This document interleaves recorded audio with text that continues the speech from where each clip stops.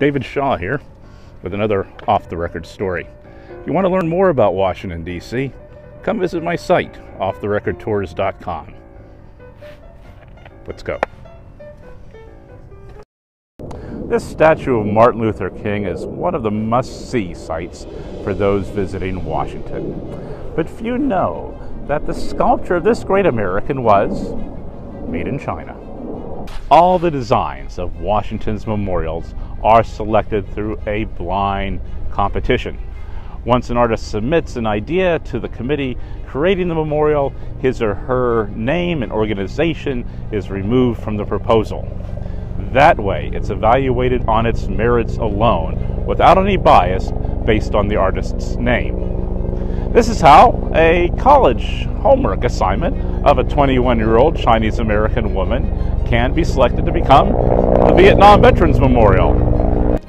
There were 906 entries in the competition for King's Memorial. Once a firm was selected, the committee needed to find a sculptor. The committee's search eventually led it to Lei Xin of China. Lei is from Changsha, the capital of Hunan. Lei's parents were teachers, and because of that, he was sent to a re-education farm for 7 years during China's brutal Cultural Revolution. He was one of the first group of artists to emerge from that horrific period in modern Chinese history. Lei, the committee, and the King family select this granite from China. The color is called shrimp pink as the material to work in. Both these selections were not without controversy. Some quarry owners wanted to know, why not use American granite? And artists, especially African American ones, wanted to know why a black artist wasn't selected to portray King. But Lei's large body of public art, including this huge statue of a young Mao Zedong, convinced the committee that he had the skill and vision to craft a representation of King that would speak to generations to come. And remember, King was an internationalist. He knew the world was larger than the United States. And I think he would be pleased how this artist, from the other side of the earth, understood the struggle for justice and peace. Lei started his work in his hometown of Changsha. He completed 80% of it there before the 159 blocks of granite were shipped to Baltimore.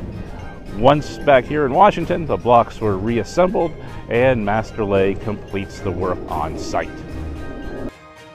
The Martin Luther King Memorial is dedicated in 2011. And when you visit it, make sure you look for Lei's signature. It's right here.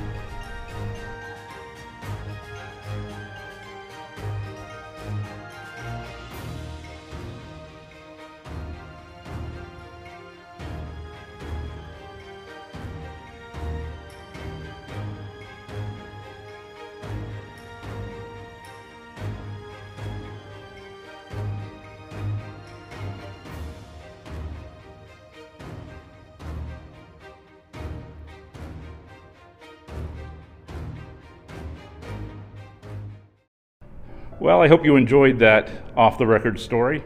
If you want to learn more about Washington, D.C., things seen and unseen, arrange your tour of your nation's capital at offtherecordtours.com. Until then, I'm David Shaw.